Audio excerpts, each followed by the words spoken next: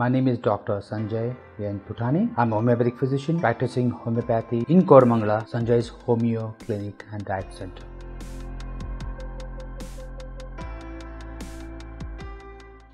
Alright, strong smell or odor in urine can be because of various reasons.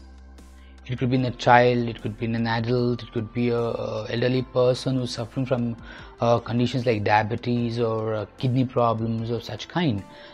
But the main thing is, generally it is because of less consumption of fluids. When you consume less fluids, your urine gets concentrated, it gives you a strong odor.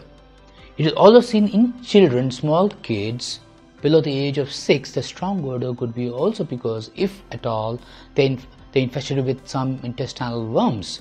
Deworming also would help them out with it. It is also known that people who are diabetics and who have not controlled the sugar levels can also have a strong odor in the urine. It's only suggested that they take the measures to make sure that the sugar levels are normal, and also exercise and drink a lot of fluids.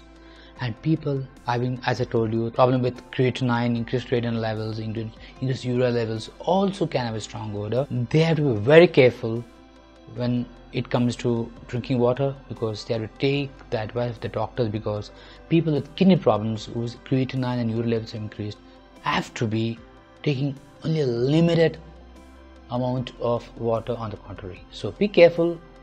Strong odor in a person with kidney problem did not always be because of the other reasons I told you, but they have to be very careful not to drink more water. Please, those with kidney problem, please make sure that you talk to a doctor and then take the amount of water.